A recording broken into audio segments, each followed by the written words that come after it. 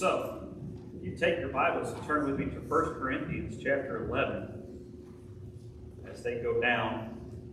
1 Corinthians in the New Testament, you get Matthew, Mark, Luke, John, Acts, Romans, and then you get 1 and 2 Corinthians. If you get to 2 Corinthians, just go back. You're right there. And today we're going to hit rapidly, and I know that you don't believe that, because what's it mean when a preacher puts his watch on the pulpit? Nothing. But we're gonna touch on some important ideas for us as a church, because we're going to talk about how we learn things and how God speaks to us. And we actually get all three of them in the service today. The first that you get, we actually already sang about. And that is when we sang, He lives. What's the chorus on that goes what? He lives, Christ Jesus lives today. He walks with me and He talks with me along life's narrow way. He lives, salvation to impart. You ask me how I know He lives. He lives within my heart. As Christians, one of the ways that we know Jesus is alive, and the ways that we know God, and one of the ways that we encounter and experience what God is doing is through our own experience, which is what that verse, that chorus is. We know He lives because He lives within my heart. We have experienced, we know what it is to serve a risen Savior who's in the world today. We have experienced that. We see that. We see God change our lives. We see the fruit of the Spirit growing in our hearts. We see that we act differently, that we love our enemies more so than we would without Jesus. Maybe not enough, but more so than we would without Jesus. And so that's one way in which we learn and understand things, is through our own experience. And after all, experience is a good teacher. I would side with one of my favorite authors whose statement was that experience is not the best teacher. Other people's experience is the best teacher. You don't want to learn from your own mistakes. You want to learn from other people's mistakes. You make fewer mistakes that way, or you make different mistakes that way. This is one reason why you should read biographies and read history. You want to learn from what other people have been through. If somebody else has already accumulated wisdom, why would you set it aside? And so we see that value. We see that. We sing of that. But we also know this. Our own experience is not necessarily the best understanding, because it's always shaded a little bit by what goes on. Yesterday, we're driving back from Arkadelphia. And in case y'all have never made the drive from Crossett to Arkadelphia, Arkansas, there's something you should know about it. There are no straight roads between Crossett and Arkadelphia. And I don't mean that, well, you don't just pick up, you pick up Highway 8, and you stay on Highway 8 pretty much the whole time. That's not what I mean.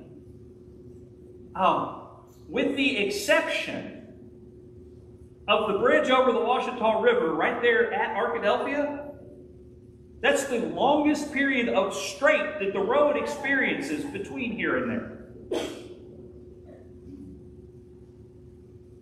That might be an exaggeration, but it's close. I'll put it that way. But you put 4 people in the car, and everybody experiences those curves a little differently, depending on where in the car they're sitting. Everybody experiences those spots. There's those spots that there's this orange diamond sign over there that says bump or dip, because they're trying to fix the road. Or at least they want you to think they're trying to fix the road. Depending on where you're sitting in the car, you experience that dip differently. There's even science and studies for this. It's got a fancy term called the Rashomon effect. from the person who initially did the studies on it. And it is the fact that 5 people can be an eyewitness to something and give slightly different accounts to what they saw happen. That our perspective colors how we understand our experience. Which is why, though we would hold tightly to and in fact encourage you to know what your personal testimony is of how you came to know Jesus and what God is doing in your life right now, and we would say that you can't really argue with that. We would say that actually there are a couple spots that we could argue, because we could say that we know for certain there are certain things God does and doesn't do. And we know that actually from another song that we learned, most of us, if we were in church, we learned well before we learned He lives. It's one that we taught in the nursery. Jesus loves me. This I know. Why?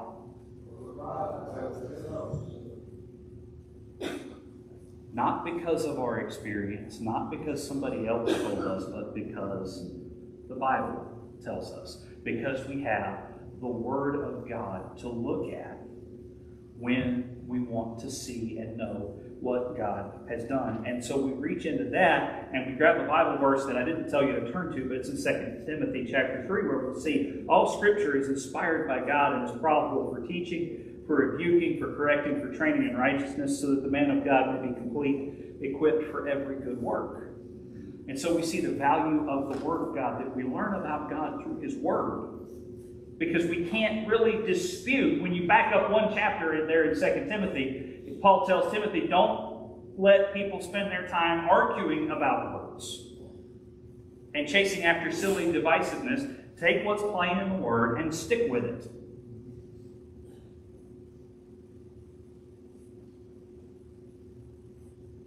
And we can either have a short sermon today, or we can spend all day recounting the times and possibly calling for testimony from y'all that have been in churches your whole life. The number of times that we've had disputes and arguments and difficulties within the church over people who said one of two things. Either, well, I know that's what the Bible said, but I think this instead.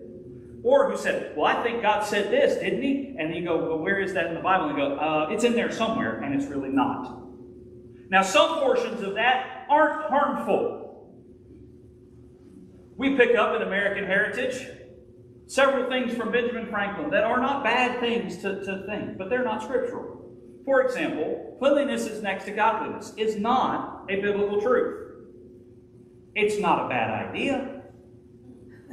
If you've ever taken kids to youth camp,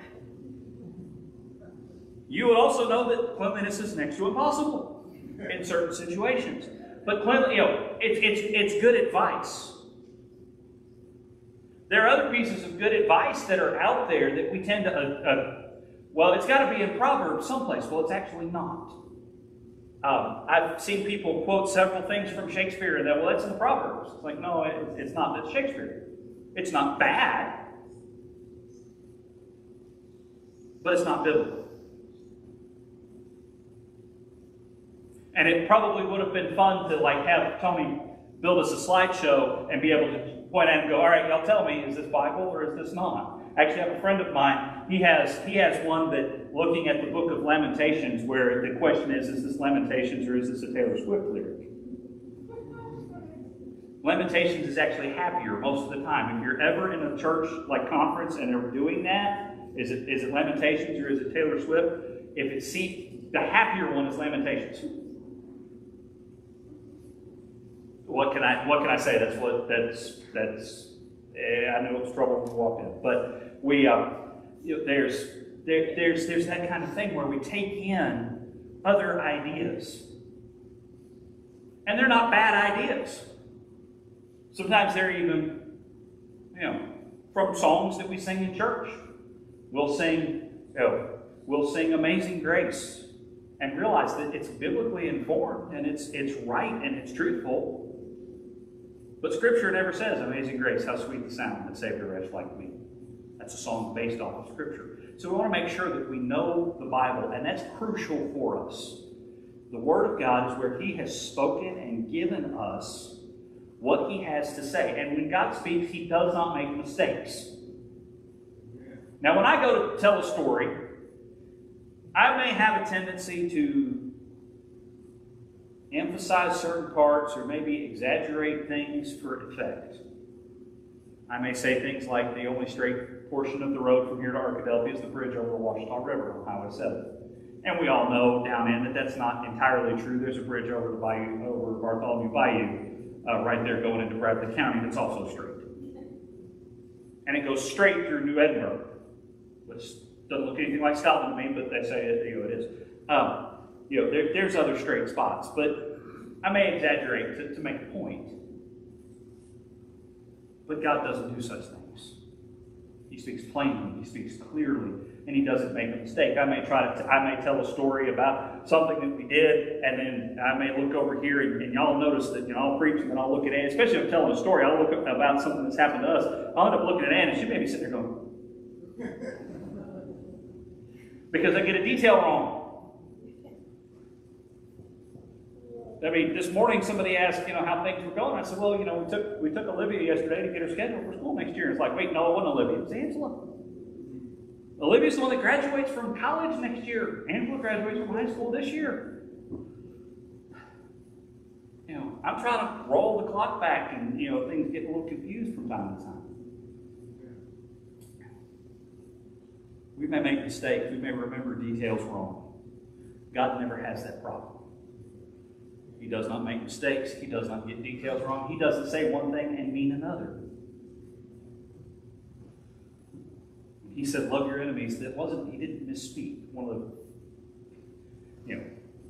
of the interesting things that you see on the internet is you'll see a meme, and they'll do the classic artwork, and it's got Jesus like he's teaching at the Sermon on the Mount, and say, love your enemies, love your enemies and pray for those who persecute you.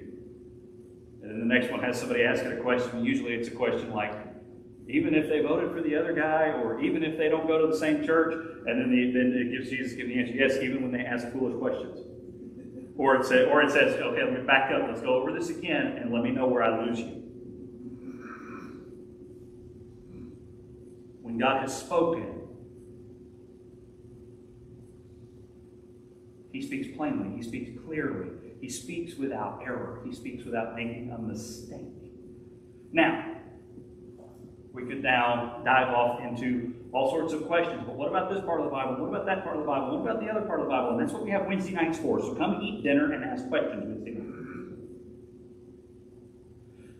But I am on very, very firm ground with this. I could haul in about 40 books and stack them out across here. And I would do it, except that I had to take them back and put them back in my study, and I don't feel like it.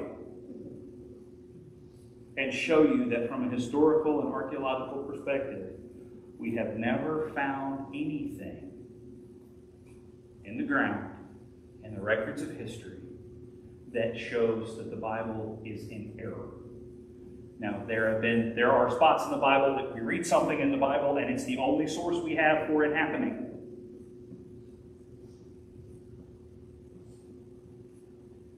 Do you know how common that is in the ancient world? It's incredibly common. We have one source for the happening that we call the Trojan War. And yet, it gets taught in history as historical and accurate. Most of us are aware of terms like the Trojan horse and that type of thing. In fact, if you have a computer, you should know what a Trojan horse is, because it's a reference to, it also gets applied now to the way people sneak stuff onto your computer and mess you up. Okay?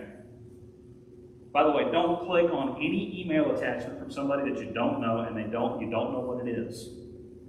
If it says attachment, well, I'm curious, don't click on it yet. If it says it's from a friend and you're not sure what they're sending you, call them and ask them before you open it up. That's not a sermon tip, that's just a life tip. If it claims to be from your bank and asks for your login information, don't put it in there. Pick up the phone. Call the number that you know is your bank's number and ask them. Why? Because people will scam you. Don't fall into that. But we know these things and we hear about these things. So what if the Bible is the only source for it? Homer's the only source for the Trojan War. And yet, in the last 200 years, a guy went out and found, archaeologically, said, oh, we'll dig here. Found it. Every time folks have tried to put the Bible to the test, they have found no evidence that it's false.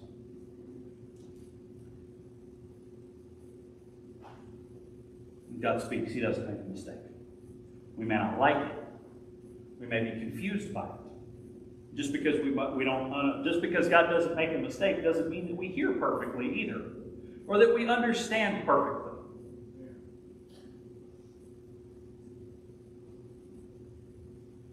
People's ability to get it right is a separate discussion. But it's important that we realize that God speaks very, very plainly in His Word and very, very truthfully. That the standard of truth, that as we Baptists, we say it in our confession of faith. If you've never read the Baptist Faith and Message, this is how we express it, and that is that the Bible contains truth without any mixture of error at all. If the Bible were a 1,000-acre field planted entirely with corn, there wouldn't be a single weed to sprout. If it were 1,000 acres of oak forest, there's not a single pine tree out there.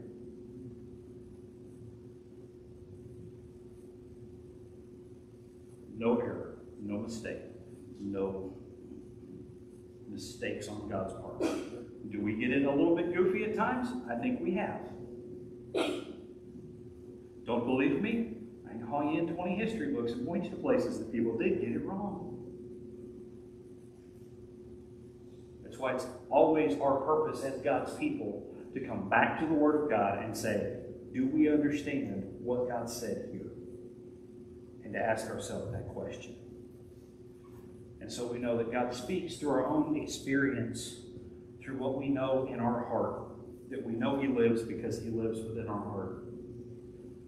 We know His truth because the Bible tells us so.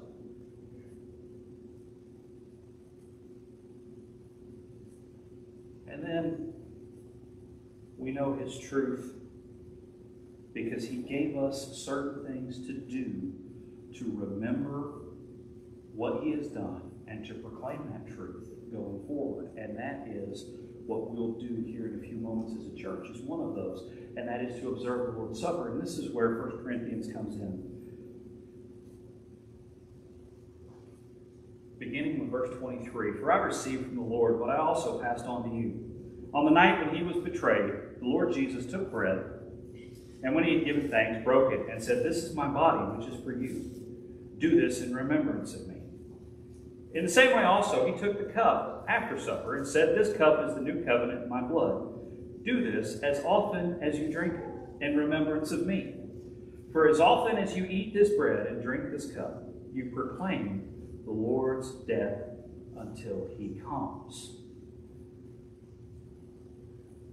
We have the witness of the Holy Spirit in our life that He lives. We have the testimony of the Word of God that He lives. And then we have our practices that God has ordained for us, that God has set for us to remember and to proclaim to the world what He's done. One of them is baptism that we do,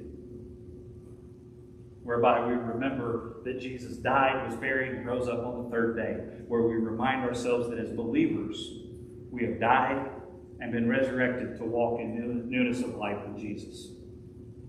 The other is this, as we come to the Lord's table, where we remember that His body was broken for us, that He went to the cross, having been flogged, having suffered all night, been kept awake all night, suffered abuses, was nailed to the cross, that His body would die, that He would die for us, that His blood was poured out, because without the shedding of blood, there is no forgiveness of sins.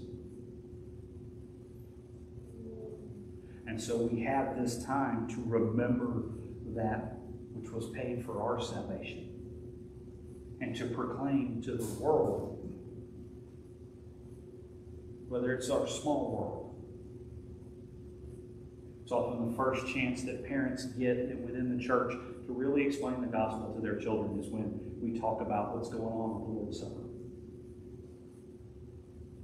Whether it's to proclaim within the church that reminder that our sins are forgiven because Jesus gave all for us. And it's our proclamation to the world around that this is what we are. We are people who serve the God who died and lives again.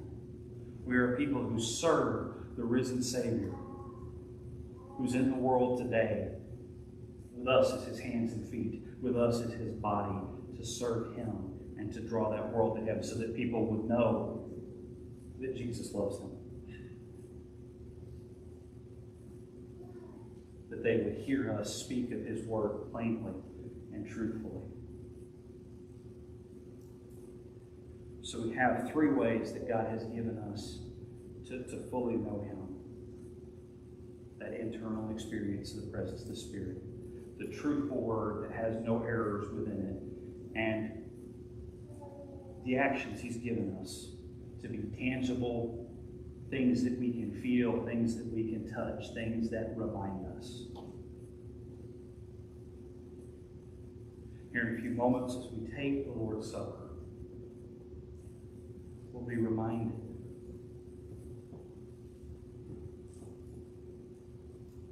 but as we come to it, of course, we've got to be reminded of the fact that this is important. Just as it is vital that we look to his word and don't manipulate God's word to make it say what we want it to say, and that we don't just lie about what we feel inside and about what our experiences are to try to get people to think that we're more holy or more spiritual than we are. So we want to do this in the right way. And so the apostle writes again in 1 Corinthians, so then whoever eats the bread or drinks the cup of the Lord in an unworthy manner will be guilty of sin against the body and blood of the Lord. Let a person examine himself. In this way, let him eat the bread and drink from the cup. Whoever eats and drinks without recognizing the body eats and drinks judgment on himself. This is why many are sick and ill among you, and many have fallen asleep. If we were properly judging ourselves, we would not be judged. But when we are judged by the Lord, we're disciplined, so that we may not be condemned by the world. Therefore, my brothers and sisters, when you come together to eat, welcome one another. If anyone is hungry, he should eat at home, or eat donuts in the fellowship hall, so that when you gather together, you will not come under judgment. I will give instructions about the other matters whenever I come. We want to take some time, and this is why instead of just labeling it a time of invitation, we've actually got it labeled in the bulletin as a time of commitment and a recognition of commitment. We want to make sure as we come to the table that we do so with our hearts fully committed. Our hearts fully committed that we as individuals will follow Jesus well, to the best that we're able to. That we are doing so, and that we have sought him and his grace and his forgiveness as we go forward. That we're not walking individually in a sin of any kind of rebellion where we've told God, we know you said to do this, but we're going to do this instead. We know you commanded that we be baptized in obedience to you, but I'm not going to do it because I just don't want to. Where the Lord has said, well, you should love your neighbor as yourself, but I've decided I just don't really like my neighbor, so I'm going to take the Lord's Supper anyway. Guess what? You should reevaluate that. And in the time of commitment, make a fresh commitment in your heart that you're going to walk in obedience to the Lord. And so there's that individual reflection that needs to happen, that individual commitment that I am going to do what I'm supposed to do in walking with Jesus. Second, it's a commitment to your neighbor.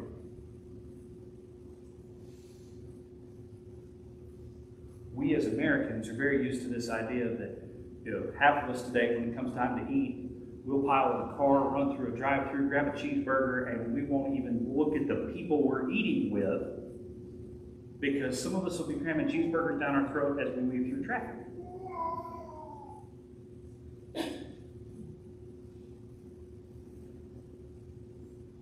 We miss the idea that meals indicate relationships.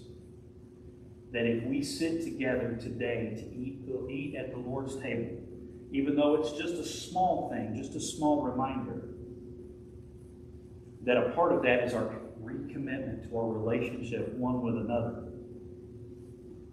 That we are together as we do this. And so the first commitment is, as individuals, that we will follow Jesus to the fullest that we can. The second, that we will love one another to the fullest that we can. That we will be forgiving to one another, that we will show grace to one another. And the third is the action that all of us that come to the table together will look to the one who invited us. And that's not me, and that's not the deacons. It's the Lord Jesus Christ. And say that together we will strive to honor our host. That together we will do what is necessary, not only to bring no disrespect to him, but also to honor what he has commanded. Where he has said in other places to go out and to find and to bring in that his house will be full. To remind as we come, to be reminded as we come to this little foretaste of the future moment that we all sit at the marriage supper of the Lamb, to realize that it's on us to make sure there are no empty seats.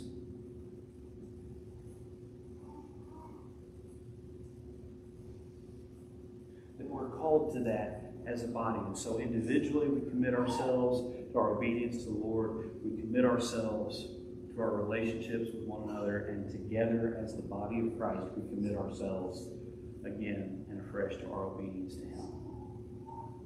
And so with that in mind, we'll have a word of prayer and we'll come to our time of response. So let's pray together. Father, thank you for this day. Thank you for your word. We pray, Lord, that you'll help us honor you well. It's in Jesus' name we pray. Amen. As our music team comes back forward, as our worship team comes back, what we're going to do is we're going to stand together.